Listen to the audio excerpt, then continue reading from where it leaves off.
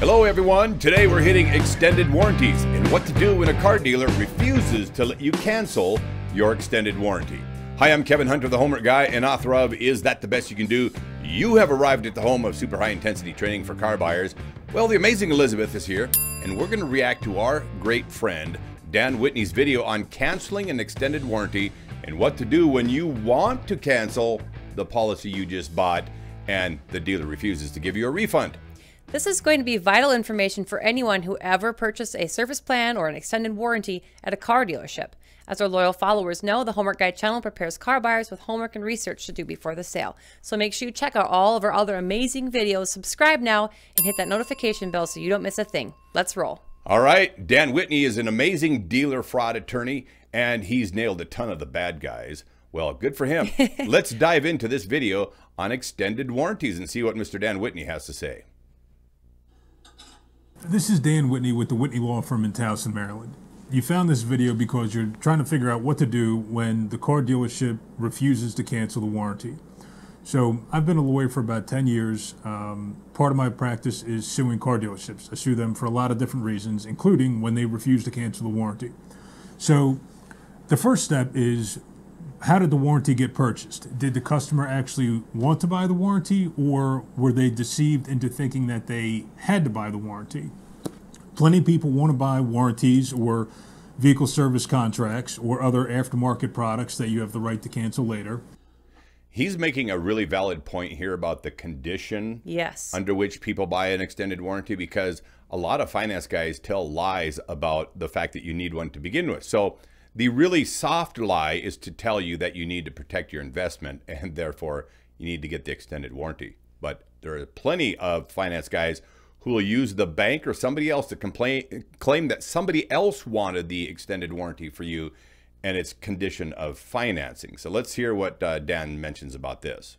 Other times the car dealership will tell a customer that in order for financing to be approved, there you go, they are required to purchase the warranty, vehicle service contract, prepaid maintenance, gap insurance, whatever it is, as a term of the financing approval, because what they'll say is the bank wants you to protect your investment. And if you don't know better or you don't know otherwise, you might think, well, okay, I guess it's reasonable. I guess I have to buy this $1,000, $2,000, $3,000, $4,000 product. The truth is, and you know what? That's totally false. So no bank demands. There's usually products that finance guys are famous for saying a banker demands.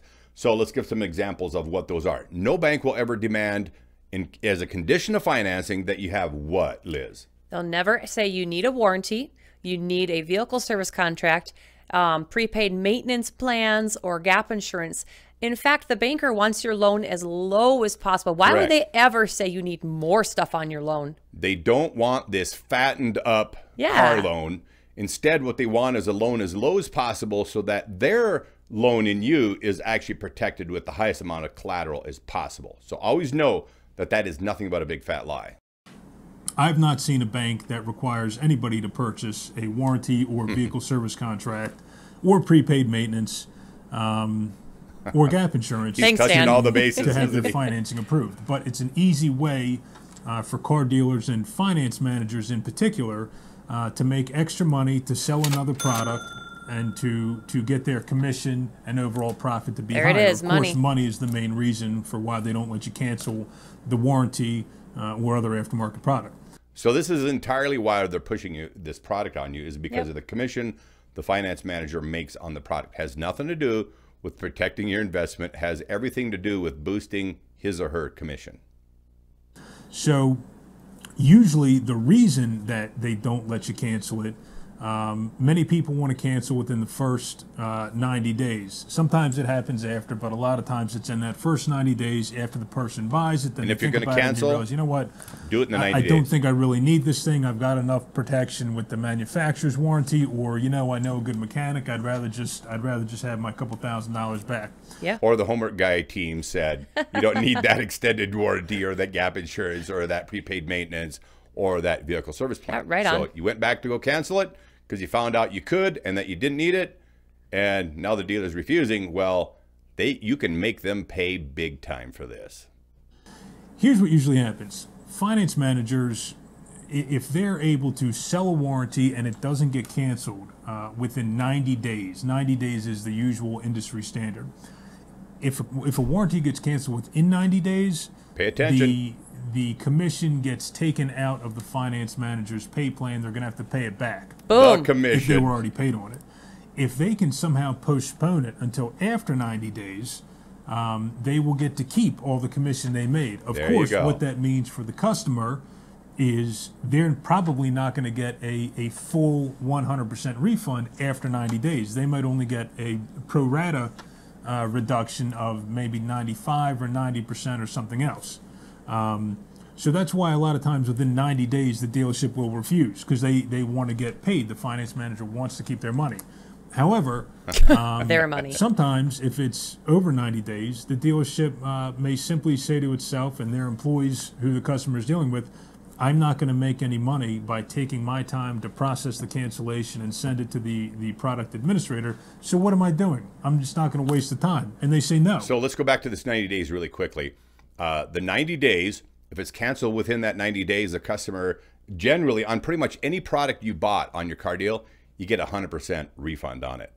And the reason they don't want to do that is because the finance guy gets hit with a commission cut. And so the tactic quite often when you go in to say you want this thing refunded, and let's say you're sitting at 75 days, fully expect this thing to take like 3 weeks to get done. And why? Because they're trying to cover that 2 weeks to the 90 days and with a little bit of cushion. And then all of a sudden they're more workable to getting this done. And it's because their commission doesn't come out of their pocket.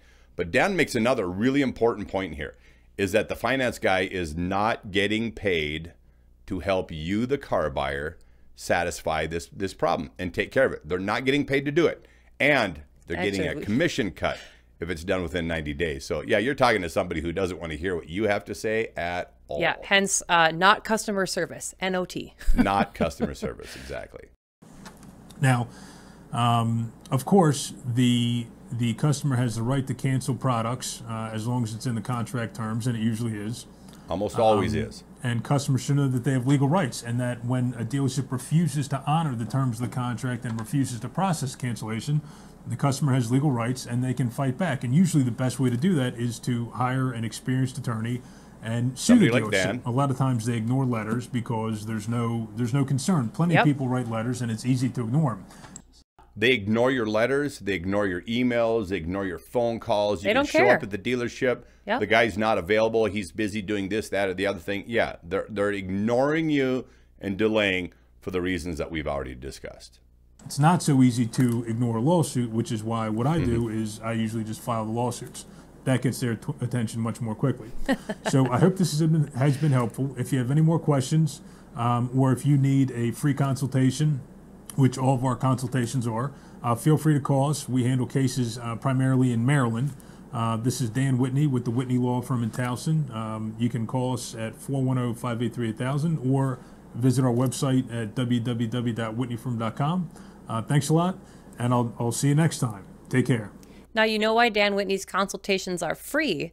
In fact, you are not charged a dime to hire an attorney like him. So remember, we've shared that under the Consumer Protection Act, there's a provision that if a car dealership is sued by a consumer, that the dealer has to pay the attorney fee. So you're not out anything. Yeah. Just a little bit of time, but you can get your problem resolved.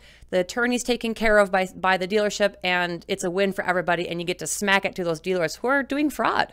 Oh, totally it is. Yes. And the beauty of this is if you've seen Dan Whitney's channel, and we'll have the guys throw it up on the screen here so you can see it.